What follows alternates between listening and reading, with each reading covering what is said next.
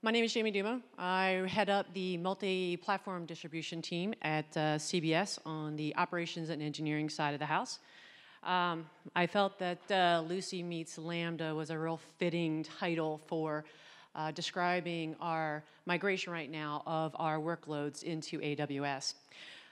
As a little background, I started with CBS about 10 months ago, focusing on unifying 3 different business operations into one group, focusing on optimizing those operations as well as trying to assist with the strategic vision and migration of our media workloads into AWS.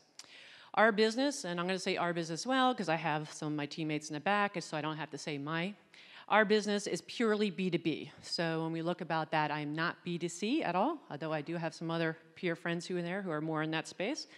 So my team takes in content, they process it, they'll QC it, they'll regionalize it when necessary, and then they'll distribute the content for domestic and international consumption. So that is our huge load, is domestic and international. If you don't know about CBS, I do have to do the normal plug. So we are a mass media company that creates and distributes premium content to a variety of platforms to audiences around the world. We have origins that date back to the dawn of broadcasting age. We're not the first, but we're like second or third. We've done pretty well for ourselves in that space. The CBS network itself has been #1 in television for 14 out of the last 15 years. We take a look at our sisters and brothers at CBS All Access and Showtime Anytime. Those business units have been key drivers of growth in our industry as we have shifted a lot more from network television to app-based viewing. To give another shout out for our CBS Sports Digital team as well. If you look at the fact that we've done from a successful Super Bowl coverage where we broke all the records that we've had from app-based viewing of the content. And because of our history, again, back to the Lucy Meets Lambda, we have a vast library of entertainment content that does allow us to span across almost every sector of M&E, including publishing. So today I'm going to talk about a few different things, but the main thing I wanted to focus on was as we talk about migrating our workloads into the cloud, we're going to talk about what was our drivers for doing it, right? What was our challenges? And we're not done yet. We are at launch. We're not done yet. So our challenges.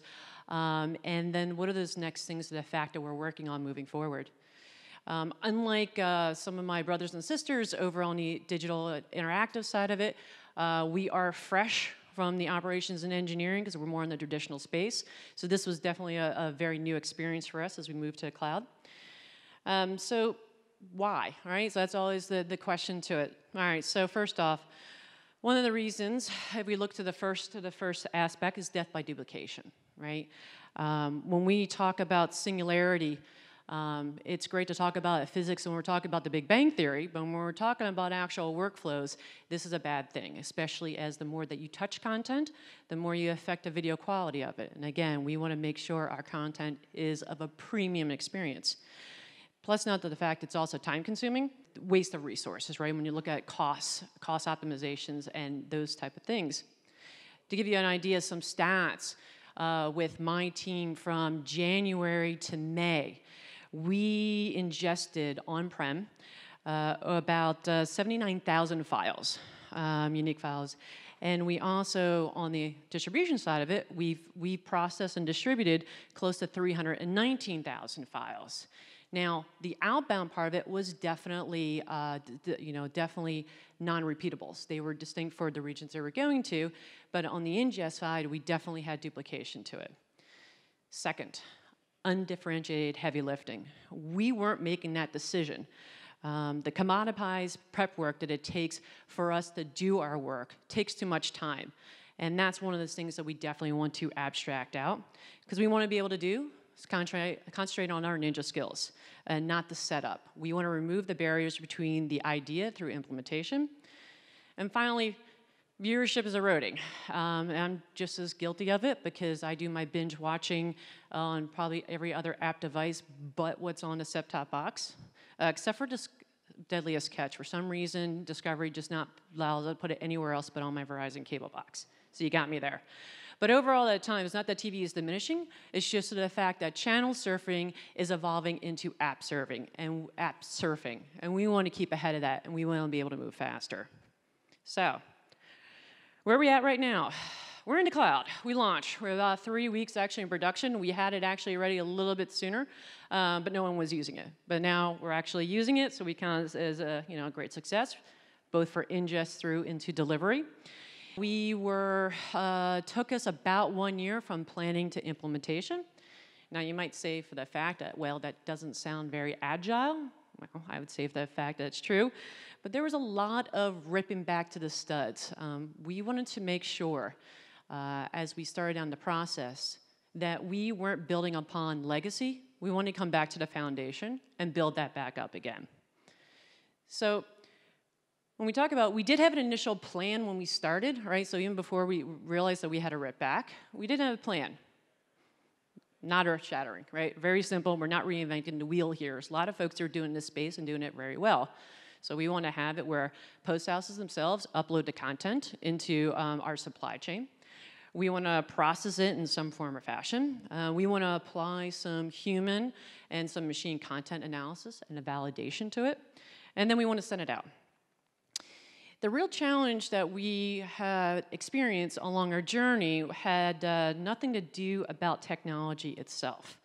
But we did realize the fact that, actually, let me step back. We realized the fact that, or at least I did, my staff might just believe everything I say, is that I don't necessarily know that I know everything that has to go into a current media supply chain in a cloud, as well as the future for our own business needs. So this is the things that we are learning about on the fly. And there is a lot of things missing here, but this is where we're going to build into it. So we had our idea, but we needed more help. So we called in our friends at SDVI to say, hey, you guys are ninjas in this space, and we need help.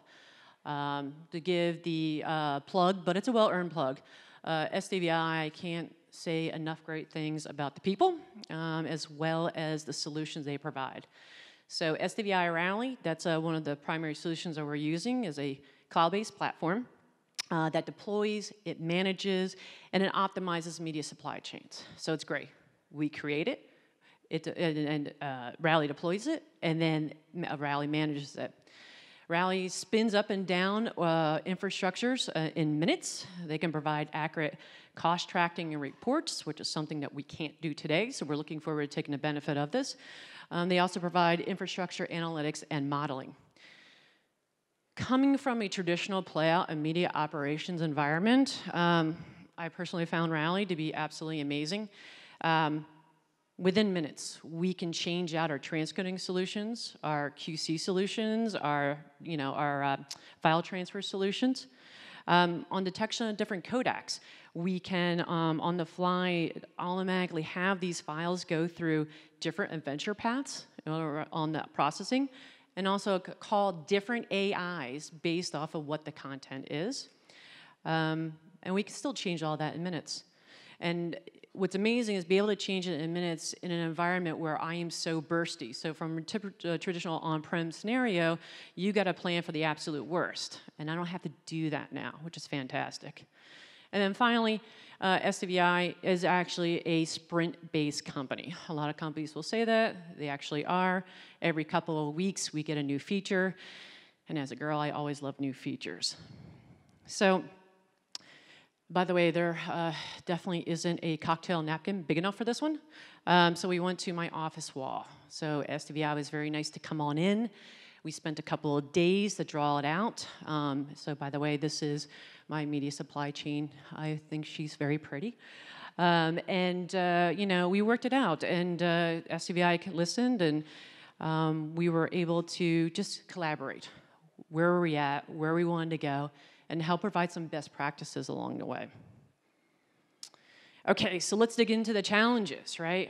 Okay, number one, overall media mission. Yeah, we didn't have that. We had a plan.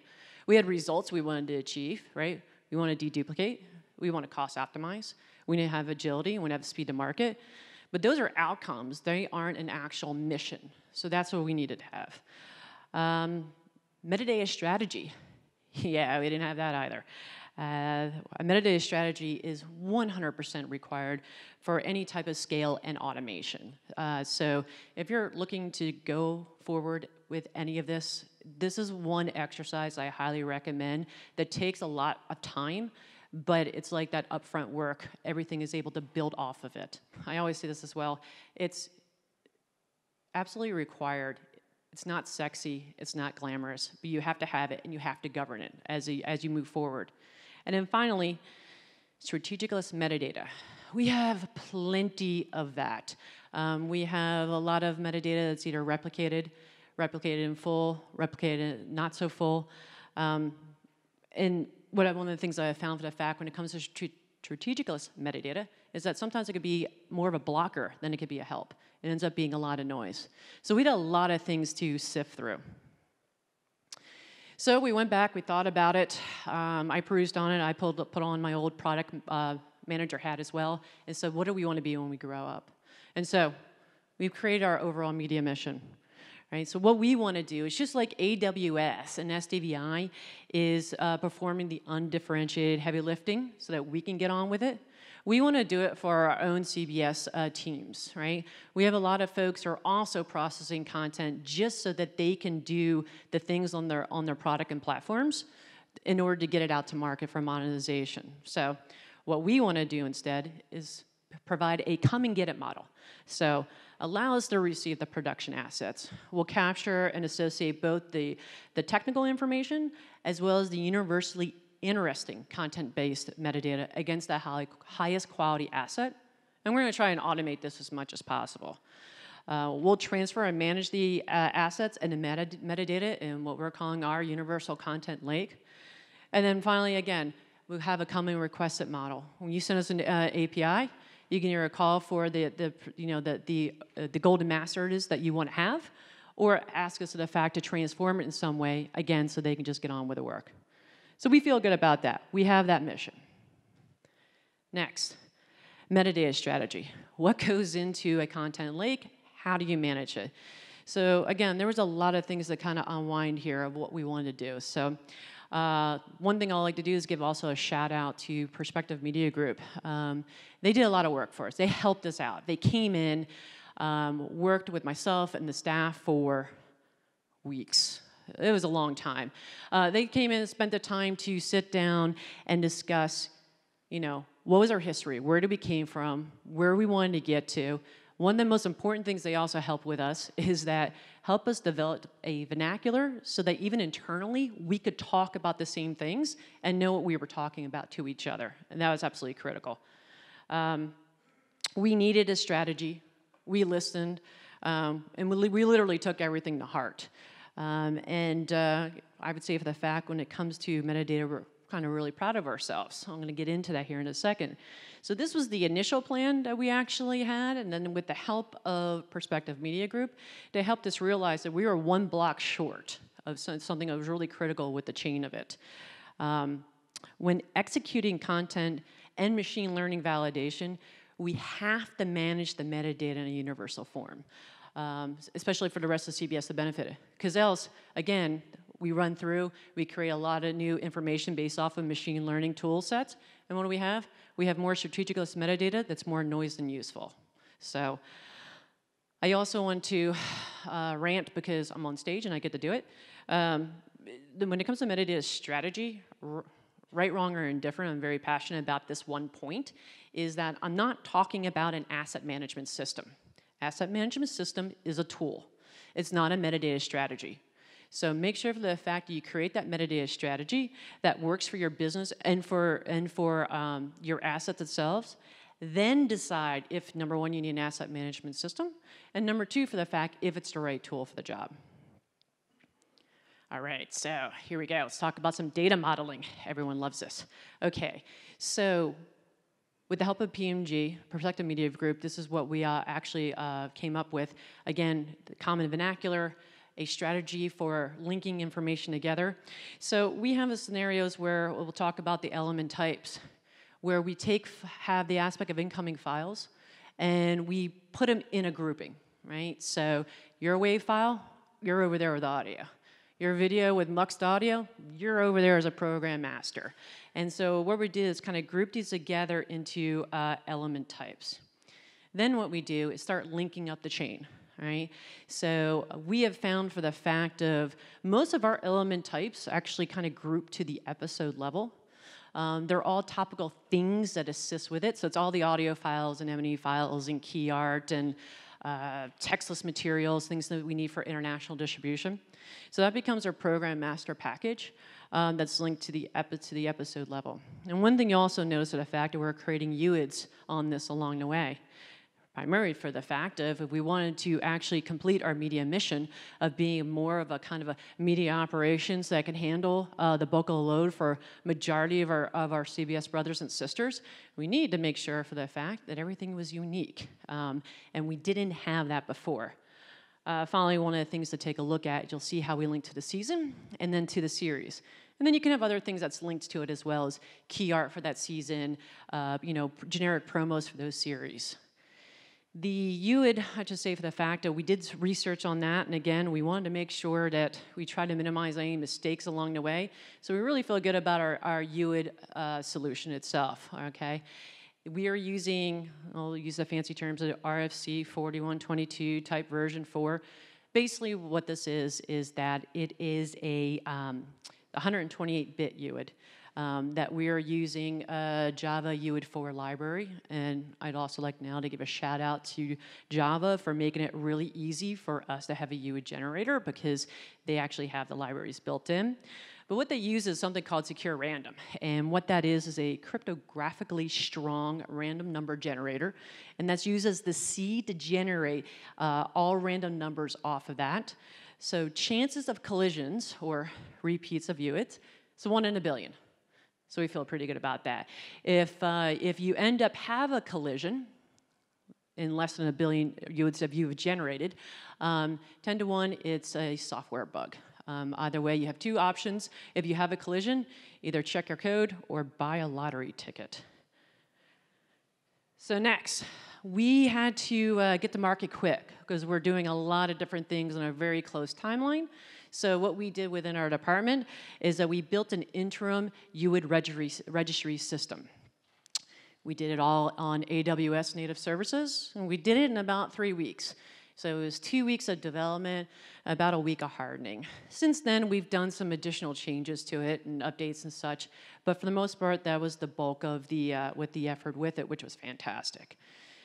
Just kind of stepping it through, and to use API Gateway. API Gateway was great, so it allowed us to first have a manual interface that was developed so that my staff could actually create UIDs and put other universally interesting metadata associated that we needed from a higher level to it.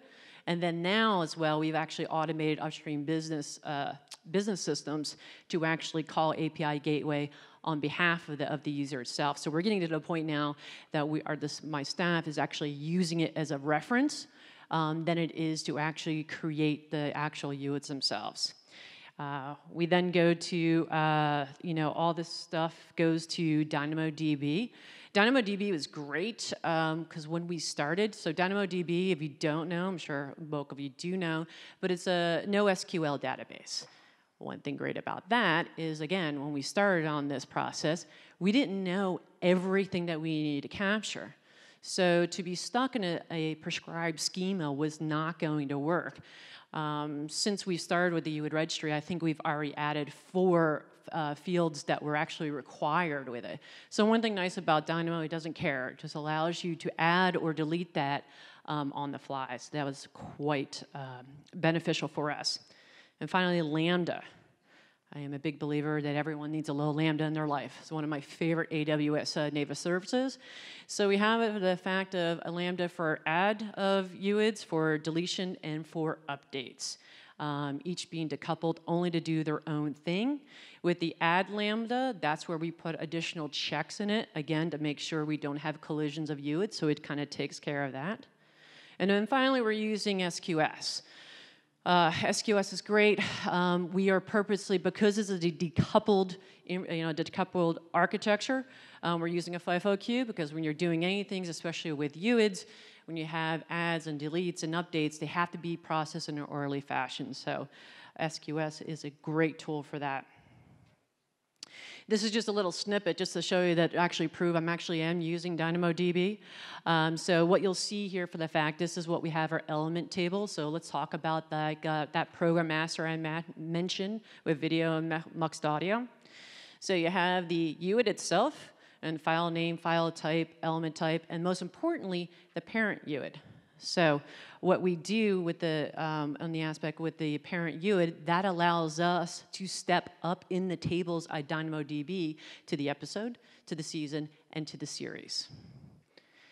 And then when you get out of that is something that we're calling our asset shell. The asset shell itself, what you'll see for the fact, again, you'll see the UID.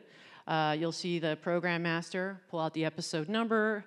You'll see the season UID, series UID. So we step that all up to create one shell.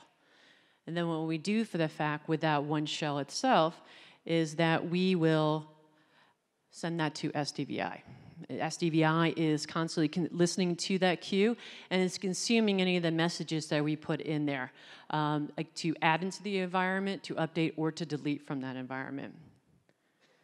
And then what they do is they actually transform the message in probably something more of an operational fashion view. They make it more pretty. So, and from this, now we have a landing zone, if you will, within SDVI Rally so that we can actually start putting in files into it and allowing it so we can do orchestration of the media supply chain with processing. We are using SDVI for two different solutions. We have Rally itself for the supply chain, so it's doing all the orchestration and processing for it. But we're also using SDVI for our front end. So if you notice when I said we want our post houses to upload to a portal, they're actually providing that portal for us, which was great because we were able to get into the market faster. The other thing I'll just point out here is this, one of the benefits, again, with the DynamoDB is as we continued on the path of developing and coming on the path with getting into SDVI and setting up our workflows, we realized the fact that we wanted a portal for each dub house, right? But I don't want 350 portals. Who can manage that? So here's the power of tags. Love tags. What we're able to do is actually provide these tags as a part of our registry information.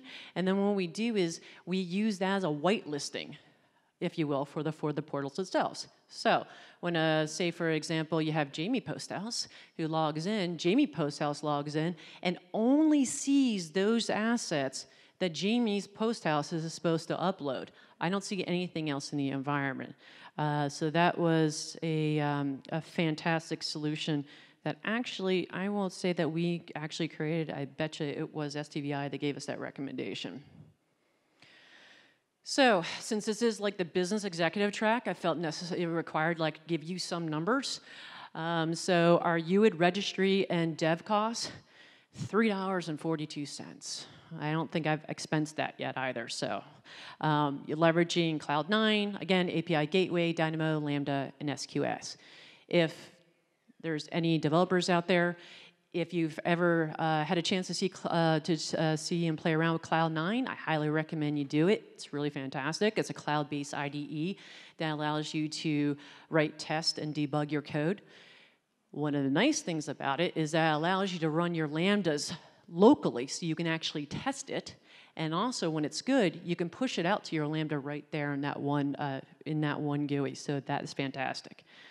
UAT registry costs are about 75 cents a month, and then finally in production our registry costs, I'm feeling very optimistic based off it currently, so here's the benefit on the aspect of pay as you go. So since this is the business track area, I feel for the fact that I need to give a PSA out to all my peers. Look, as a leader, we all get, have tight timelines.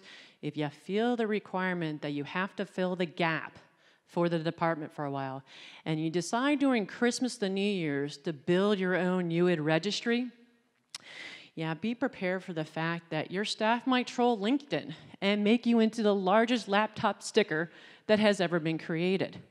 Also what happens is that you have to put it on your laptop.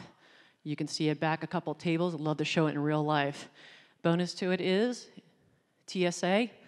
I can't lose my computer even if I tried. Bad problem is my face is on my computer. So, strategic list metadata everywhere. This is a really hard but yet interesting problem statement.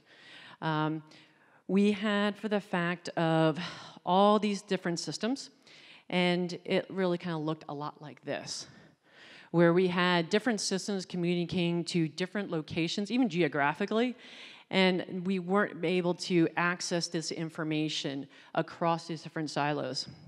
And you know, to give kudos to the fact, it's not like we set out to create silos, right? I mean, typically what happens when the company starts, everyone knows what everyone else is doing. And then a special project needs to start up, and you send a little team, and you take over a team of ninjas over to figure out a project. And yep, I can vocalize. Don't you worry about it. There you go. And then what happens is that they become the masters of it, and they end up owning it, right? So now you have a silo, and then that happens again, and then you acquire a few more services or a few more businesses, and now you have all these different silos. So what we are trying to do now is at least start the aspect of eliminating as much as we can. So what we have put in is a translation layer, so we can do some short-term data harvesting. One of the first steps that we're doing is eliminating all non-API things, emails, spreadsheets, shared folders, drop boxes, jump boxes, anything in association with that. And then we are, as much as possible, leveraging the translation layer, thank you, the translation layer itself, so that we can get away from heavy integrations. I will say for the fact that one of the things that I am very adamant about is that if something has been keyed in once by a human in a company, it should never be keyed in again. So that's really something that we're really focusing on. I figured the fact I kind of step you through what we're actually doing. It's interesting how it formats differently, huh? What we're actually doing. We are going to be launching our first 24/7 cloud-based playout channel in September. And so what we're doing with the supply chain right now is the ingest for that channel and then also the delivery with it, so that come and get model. So what we're first doing is through the translation layer, we are actually taking a feed, because we do need a push in that regard, from a rights management system that's giving us product information as well as season and series level information. And it's coming to our UID registry. We're taking that, we're providing UIDs, and we are sending it back to the rights management system.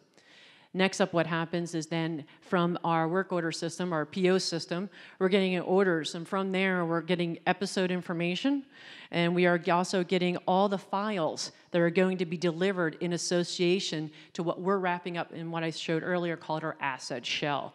And we're providing and publishing that information into SDVI.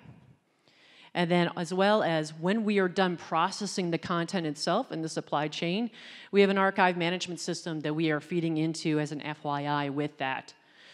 And then one of the last steps is the new traffic system. We are also giving the new traffic system an update to the fact of, hey, this content's here, here's all the information about it, it's this many segments, it's this duration, and whenever you are ready to schedule it, you can just come and call on us. So when they do schedule it, we get that doublets or that schedule back to us, and then we will call SDVI, get the information back about that asset shell, and then we will register the content with the playout system that the automation and playout system that we'll be using in the cloud. And then one of the final things is that SDVI will do, after registration, will move that content from our content lake to the S3 location that this automation playout solution will be using. And if the stuff is in an archive, so if it's in Glacier, SDVI will take care of that restoration and that final copy over to the S3 location.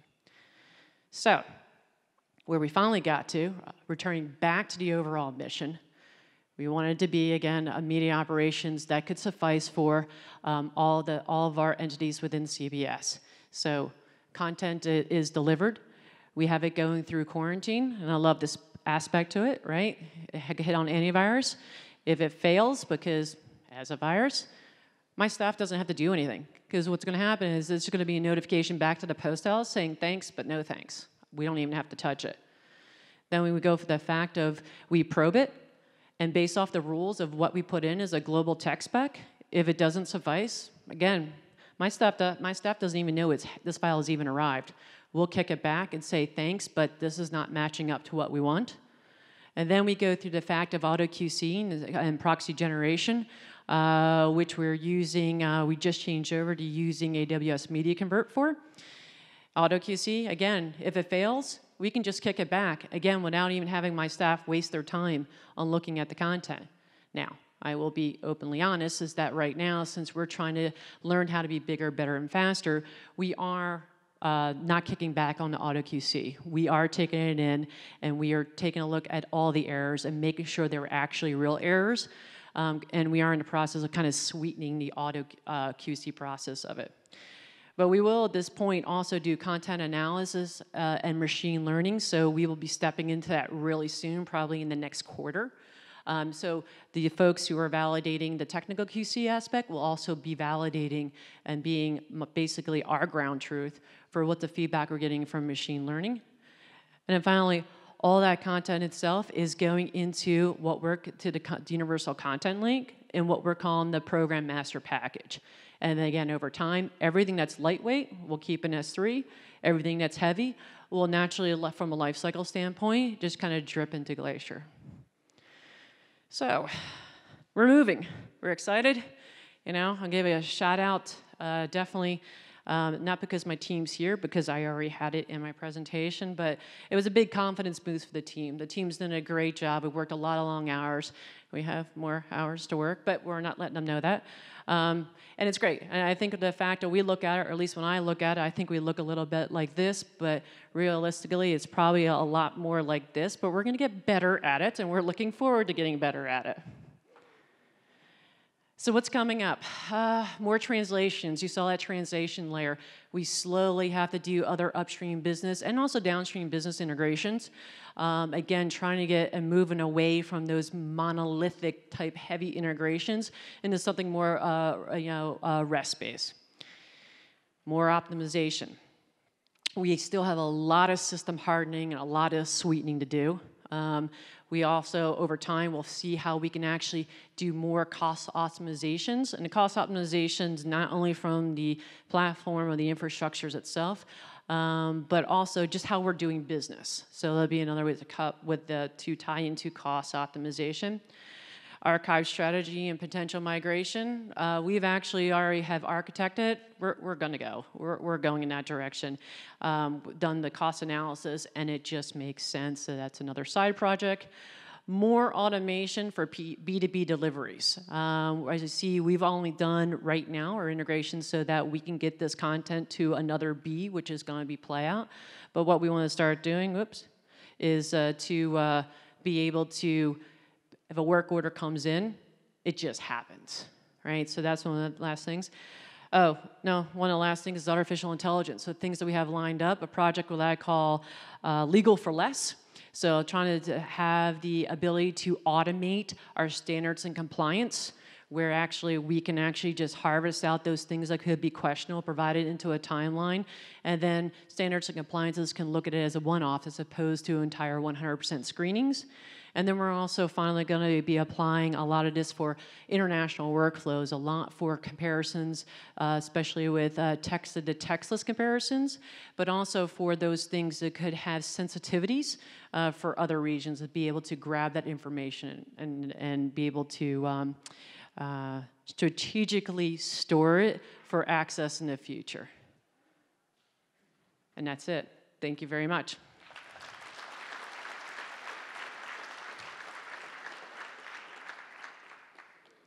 Are we doing questions?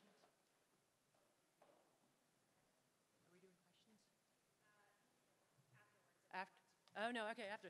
Okay. Oh, okay. Hey, thanks. No questions anymore. Have a good one.